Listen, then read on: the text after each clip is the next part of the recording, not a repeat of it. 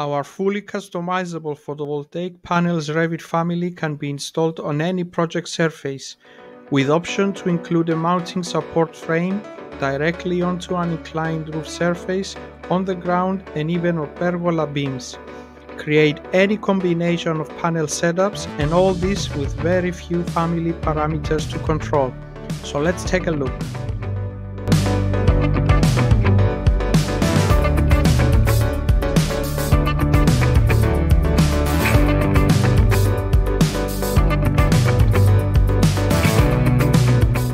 Here we are in Revit. I created a few surfaces for us to work on. We have our ground slab, a flat slab, an inclined slab, a wall, and even a pergola where we can later on show how to install our PV panels onto it.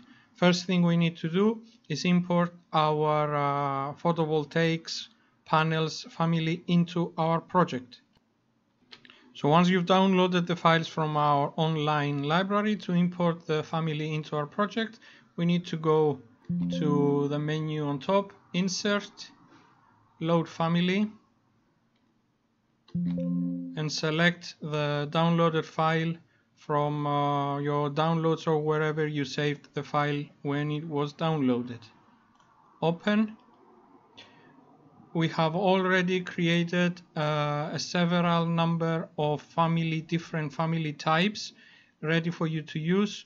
Half of them are surface mounted without a frame, and the other half with a frame with different setups, degrees, and number of panels. I'll just go ahead and select all of them and import into our project.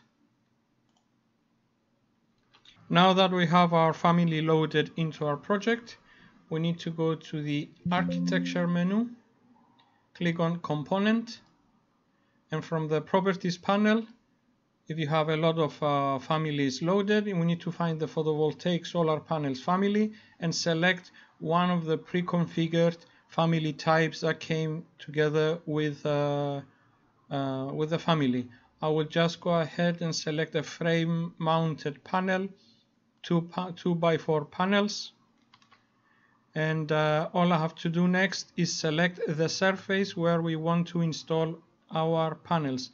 Revit is looking for any type of surface to install the family.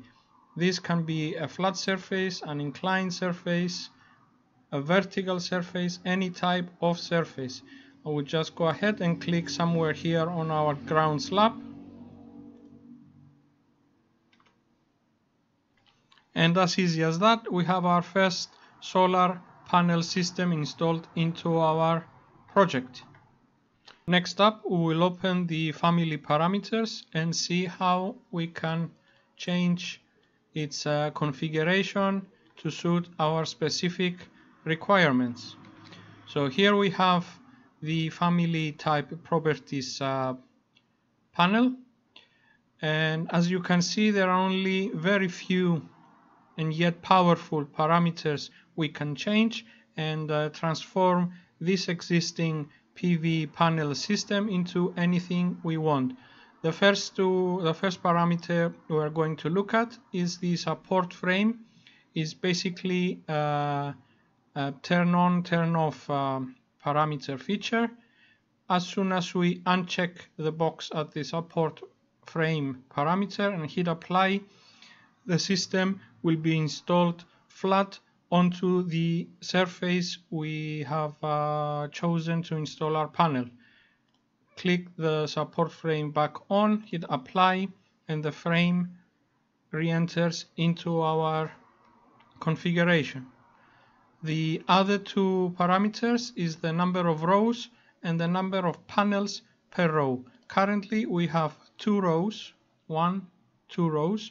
We can simply change the number of rows, let's say to 1, click apply, and we have 1 row with 4 panels in each row. We can change it to 3, any number we want. So now we have 3 rows. Change the number of panels in a row. Basically it controls the number of columns. Let's make it 2, 4, 6, any number we wish. We can have as many panels as we want. So we can change the number of rows, the number of panels per row, and we can also choose to have a support frame installed or not. This will be used when we install the panels onto an inclined surface without a frame. The next parameter we want to control is the angle with which the panels are installed. Currently it's at 15 degrees. I can change it to 30 degrees. We can go all the way up to 90 degrees. Let's see what happens when you choose 90 degrees. They are installed vertically and the support frame changes automatically. Let's take it back to 25 degrees. One of the powerful features of this family is that we don't have to consider anything regarding the support frame. Once we change any of the parameters of the family, the program automatically calculates all the necessary dimensions for the steel support frame. The last two parameters we can control is the actual sizing of each of the panels. Currently, each panel has a width of 1 meter and a height of 165. We can change the width, let's say, to 150, and we can change the height as well to 1. This way we can control whether we want to have our panels installed vertically in a portrait orientation or horizontally in a landscape orientation. For instance, if we have our panels that are 2 meters by 1 and we want to install them horizontally, we use the width 2 meters and the length of the panels, the height of the panels, to 1 meter. If we revert these dimensions and have a width of 1 meter and a length of 2, the panels will be installed vertically. Plus, we have 3 available materials as a parameter for us to change. We have the material for the steel support frame, we have the material for the actual panel, and the frame around the panel. All these are controlled with basic REVIT parameter methods. As you can see, this is a very easy to use family with very few parameters to change, and yet we can change it and create any solar panel configuration we want. So let us now install another solar panel setup onto our inclined roof. Again, component. I will select the same family type and reconfigure it for the roof. You see, it has the same shape and sizes as the previous setup we did together. Install it anywhere on the surface, select, edit type. I will duplicate this and name it inclined roof panels, just to have a different name. And what we need to do, turn off the support frame. Once we hit OK, we can see our panels are flat installed onto the inclined surface. Select it again, edit type. Once we remove the support frame, the angle parameter has no meaning whatsoever, since the panels follow the actual surface that are installed on. Even if we change the degrees, the angle degrees for our setup, nothing is going to change in our model. For this configuration, I want 3 rows of 5 panels in each row, and we can also move them to the correct position.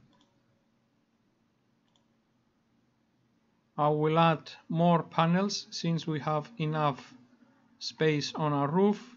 I will choose to have 7 panels per row, and this is our inclined surface mounted panels.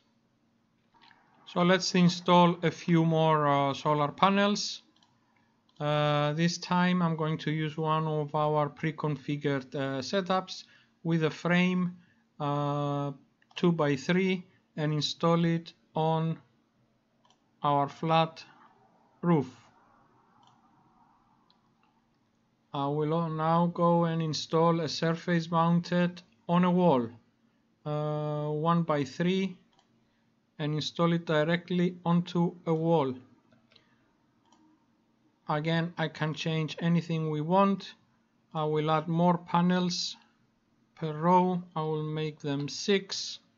Apply, and we need to move them to a more proper location. If we want to control the height where they are installed, either use the move command or in our properties panel. Currently they are located at an elevation of 600. We can change that to any height we want, and you will see the panels move from the specific elevation from the floor. Let's go ahead and install our last set of panels onto our pergola beams. Basically, because each beam has a surface, Revit recognizes the top of the beam as a surface where we can install our panels. Component, I will install a surface mounted 2x3, and you see as soon as we come on top of the beam, program recognizes the beam as a surface, and we're ready to install our panels. There we have them. We can change the width and the orientation, whether they are portrait or landscape, and have them exactly as we desire. As you can see, this is a very powerful family to have in your library, where you can import it into any of your Revit projects, install them onto any surface available, and create any and unlimited number of configurations and setups.